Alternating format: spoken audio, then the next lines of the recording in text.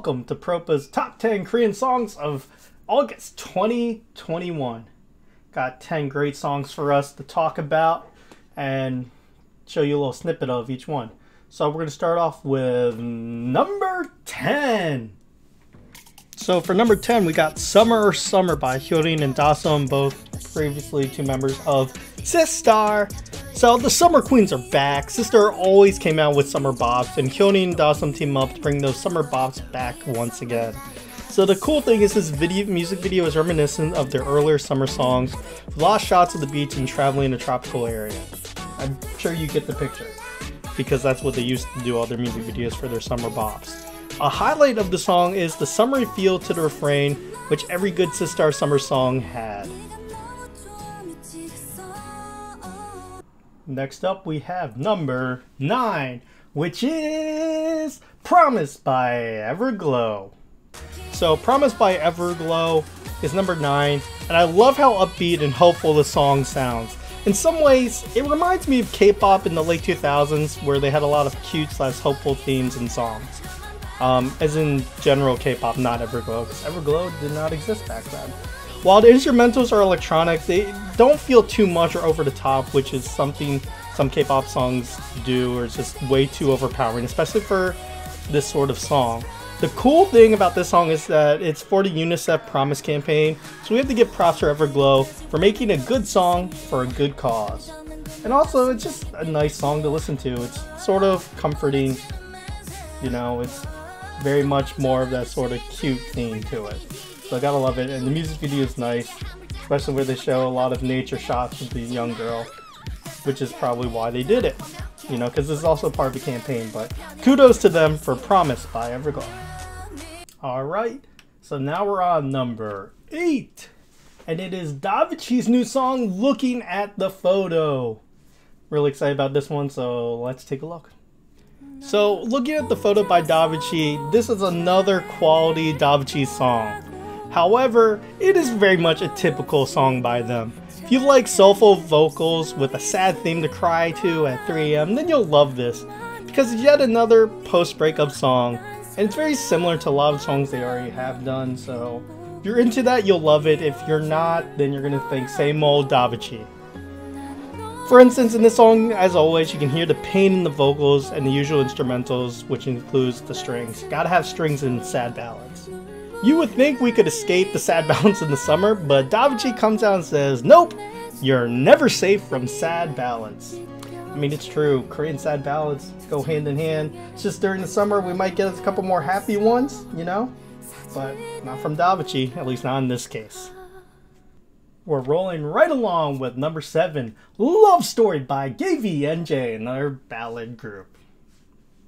Now, I know what you're thinking. You're thinking, oh no, not another sad ballad. Well, luckily enough, this isn't nearly as sad. So, gotta say, KVNJ is still going strong. And this song is right up their alley and has the usual top vocal quality. I love their voices and how they sing their songs. They're very soothing, but contain a lot of emotions at the same time. Quite the feat, I know. It sort of sounds weird, like what? Soothing and emotions? How? Well, they just managed to do it.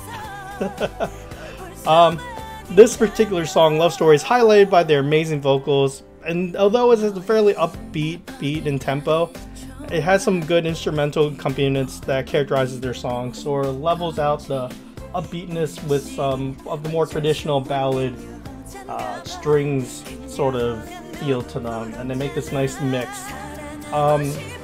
Not saying this song is sad, but a quality you'll see in some of these ballads which don't sound traditionally sad, sort of like SG Wannabe-esque, is that you'll have songs that sound upbeat that are not necessarily happy, but this is not one of them. That's just a general aside, that little nugget I wanted to give you. But anyway, so this is Love Story by KVNJ. Very much enjoy their music, and this, it falls with that.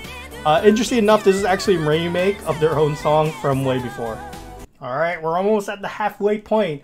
At number 6, we got Irrelevant Answer by Lucy. So Irrelevant Answer by Lucy, they're not as a well-known group. And I won't lie, a major reason why I like this song is that I love anime openings and closings, and this song reminds me so much of them. Maybe it's because it's a rock band-esque type of song, but I'm just addicted to it. It's got some great electric guitar lines, and did anyone else catch the violin? They have a violinist in the group, which I think adds a nice cool layer to it that you normally don't find, but it still meshes with the rest of the band and the song. As I said, it's unique, but it works, so I gotta give kudos to them for that. But also, I don't pay attention as much about themes or lyrics, but for this song I do, because I love the theme where, to me, it sounds like a guy liking a girl, and he's hopeful with staying by her side, even if they aren't lovers yet. He's basically willing to take the long game, which I think is interesting to hear in a song. You don't usually hear it. Either it's a guy who's always decided to be the friend who's always going to stay by her side and protect her, but he's never going to make the move. But this one, they're like, yeah, I will stay by your side and we'll be friends, but hopefully I can capture your heart as we grow naturally closer over time, which I think is interesting. But I think the instrumentals are grade A in the song, and those are the reason why I make the song so enjoyable listening to. Look at that violin go. Wow. We have reached my top 5. You must be wondering, what are they? Number 5 is You Can't Sit With Us by Sunmi. So here we go with You Can't Sit With Us. The thing I love about the song is the 90s vibes, not only from the music video, but the 90s tones and instrumentals, especially in the refrain. You know, it's really hard to describe, but it just feels very 90s with the instruments they chose, the melodies, etc. As always, Sunmi has some great choreo that's addicting to do while you listen. I don't like dancing really, but Sunmi has some great choreo, starting from Gashina. And the choreo, especially refrain for You Can't Stay With Us, does not disappoint in any shape or form. She's able to capture the 90s feels with the song, but she is able to also keep it from being outdated. She keeps it fresh, and she makes a stance per usual. It's very much a great stereotypical Sunmi song, because she mixes old vibes. She like almost reintroduces them to popular K-pop music and keeps it sort of new and fresh, but it's got the nostalgia still in it. So that's what we think about You Can't Sit With Us by Sunmi. You are going to be so surprised about what is my number 4. You would never expected it. My number 4 is Keep Your Head Up by Lee Dong-hui.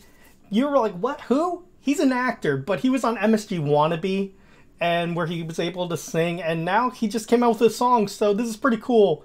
I love his unique voice. It's very unique, and that's part of the reason why I like it. So let's take a look now. So this is Keep Your Head Up. And as I just mentioned, MSG Wannabes opened new doors for the actor Lee Dong-hui, and this is his new single that came out in August. And as I said, I love unique voices, and he has one, especially singing. So specifically about the song, I love the high tempo and dance feel without it being over the top. It's like a dancey sort of song in a silly way, but it's clearly not a typical K-pop dance song. That makes sense. And it's the type of song it is. It's very silly, as I mentioned, but it's the sort of song you like to enjoy on a nice summer day while you're like commuting. You know, it sort of wakes you up and makes you go, oh, okay, a little pep in your step without being over the top. And one thing about the music video I love is how it showcases all these people, all the other members from MSG Wannabe. You've made it to my top 3. 3 left. I wonder what they are. For number 3, we got Thunderous by Stray Kids. So glad Stray Kids has come out with another release that I really enjoy. So with Thunderous, I love when Stray Kids go hard. And I think they're at their best when they just go hard in the paint, so to speak. Muto, Side Effects all went hard the entire time. That's what I think is my favorite song, Stray Kids. I think that's when they're the most popular. No, don't get me wrong, they're sort of like soft R&B songs are good. They're just not the same level. Specifically for Thunderous, I really love the EDM brass in the refrain. I think it adds a level of hype that couples perfectly with their deep voices. Also really enjoy the large amount of rapping and chanting they do rather than straight up singing. I think it adds another layer of hardness to it, and I can definitely see this as a workout hype sort of song. And about the music video, I love the historical nature of it. I love saguks, which are historical Korean drama, so I love music videos that sort of take that sort of setting and costumes in their songs. So it's another plus in my book. I like the sort of transitions between the live action and then they have sort of the comic graphic novel-esque portion to it. But listen to the songs go so hard. It makes you want to groove with it, like automatically.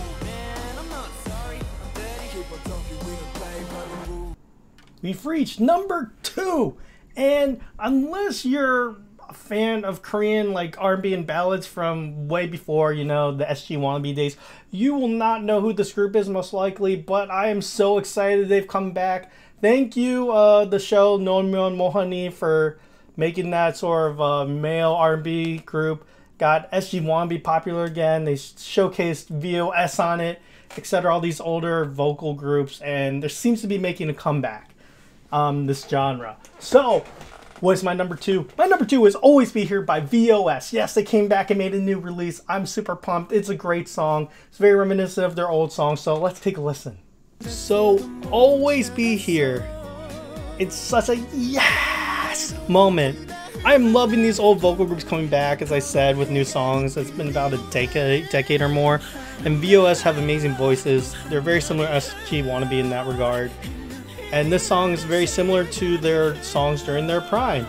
You know, they have the angelic vocals and they couple it with amazing harmony. The thing about groups like these is it's all about harmony. If they have great harmony, it makes the song so much better. And they have not lost it. They have not lost a step vocally or in their chemistry and be able to have amazing harmony, as you can hear in this song. It sounds so good. And the refrain especially gives you chills listening to it, especially the harmony in it. So I could gush for hours about songs like these, but I am so happy they're back. So happy this song came out in August. Listen to it, it's just so good. It's so soothing, it's so smooth. This is how like Korean R&B is supposed to be, and I was so sad it was gone for so long. But it's back now, and let's hope it stays for a while this time again. Listen to that harmony. Oh, it's so good. Listen. That's what it's all about. So, we're at number 1. What could it be? Really, honestly, you're probably thinking he's picking all these super popular songs. VOS, KBNJ, Davichi. Who are these groups? Who are these people? His number 1's probably not going to be anyone popular. Well, you are wrong. So wrong. This song was one of the most popular songs in August, one of the rising stars in K-pop. Is she considered rising at this point? I guess maybe not. It's hard to tell. But number 1 is Dum Dum by Somi. So, the thing about Dum Dum is I love the theme for the music video. And the refrain itself is incredibly addicting. It gets stuck in your head. Which is what I considered high remarks and high praise for a K-pop song, because the number 1 thing I think about K-pop song, it's supposed to be addicting. It's supposed to stay stuck in your head, and Dum Dum by Somi stays in your head. I also really enjoyed the choreography. One move in particular is the Batman mask move coupled with the body wave. So as I sort of alluded to earlier, I think Somi has mastered how to make a pop song into a hit that is incredibly addicting. It took a few tries for her, but she's done it this time with Dum Dum. My favorite part are actually the verses, because they give an innocent crush feel, which you can see in the music video. It's reminiscent of 2000s, I know. I love the 2000s K-pop. It's light and hopeful, but then I've come to enjoy the contrast with the refrain, which is definitely more modern and more seductive. So the contrast to me is jarring initially, but if you listen to it enough, you hear how actually they mesh really well, especially in the theme. Let's see, there's the Batman with the body wave, my favorite move. But I think the song is just really addicting and will stay stuck in my head for months and months to come. And I was not initially a Somi fan, so I was been pleasantly surprised with this release.